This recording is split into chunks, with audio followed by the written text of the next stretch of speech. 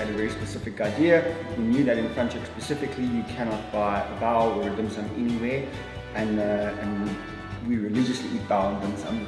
It's like once or twice a week. So theoretically, we opened a restaurant where we could eat bao and dim sum for ourselves once a week. Well, you can cook them. No, just have to cook them. Yeah.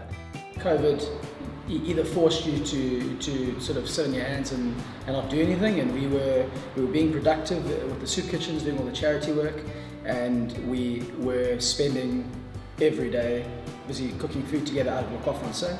And so we had a lot of time to really iron out all the things, all the potential hurdles. We just had time to really take our time and think over it. And that really made a big difference, I think.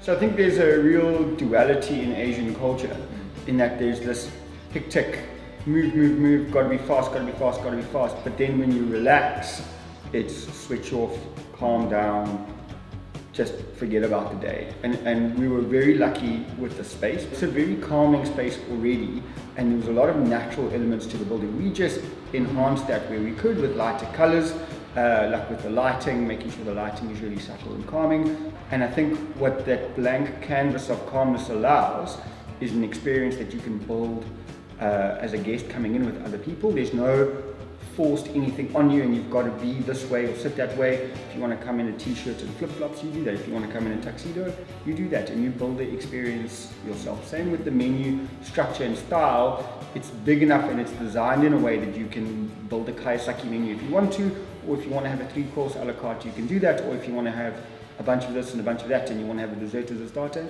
that's what we're all about. Yeah, that's where we roll.